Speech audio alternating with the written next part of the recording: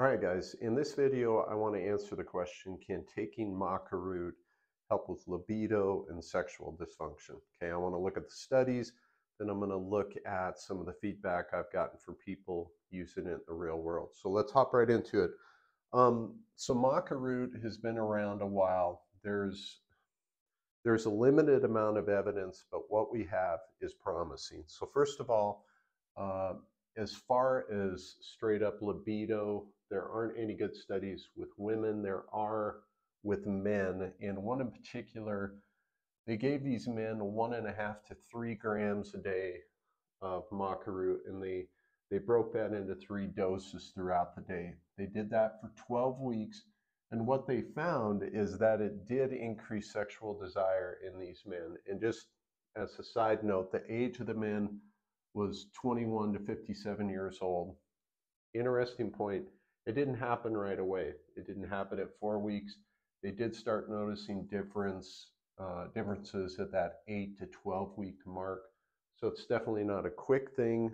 But again, it did help these men. It's important to point out, this is a subjective measure. This is just them saying their sexual desire increased.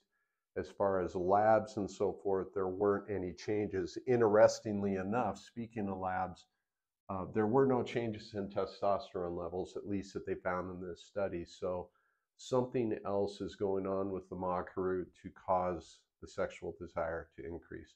Now I want to talk about sexual dysfunction, because what we can see is, particularly in people who take medications, and that's exactly what this study looked at.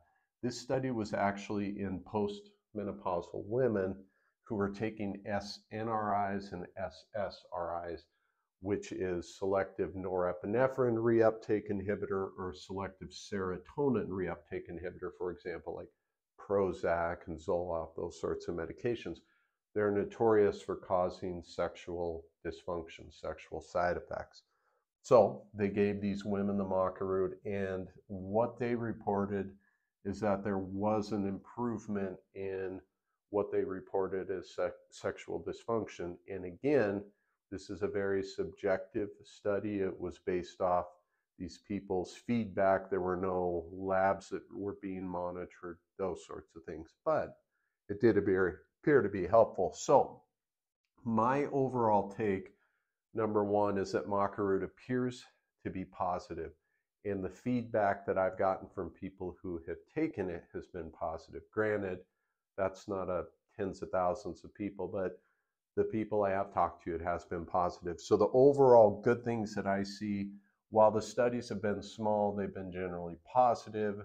The thing I like about Maca Root, it appears to be well tolerated, not a lot of reports of side effects, which I like. And again, I have had people in the real world tell me that it does help. So the things I don't like, it's unfortunate we don't have more and larger studies, but sometimes in natural substances like this, that's kind of what we're left with.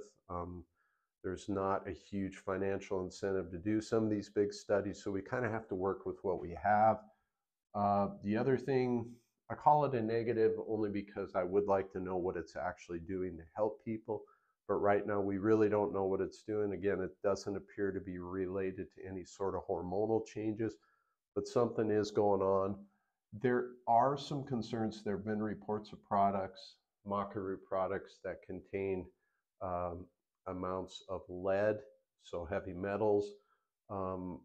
I would just caution you on this. I don't think it's something that would stop me from taking it, but it's something you want to at least consider, talk to your doctor about. Okay, let me know in the comments, you guys, have you taken Maca Root? Did you see improvement in libido or sexual function?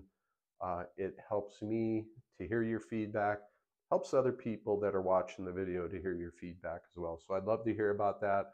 Let me know in the comments, and hope this video was helpful, you guys. I will see you in the next one. Thank you.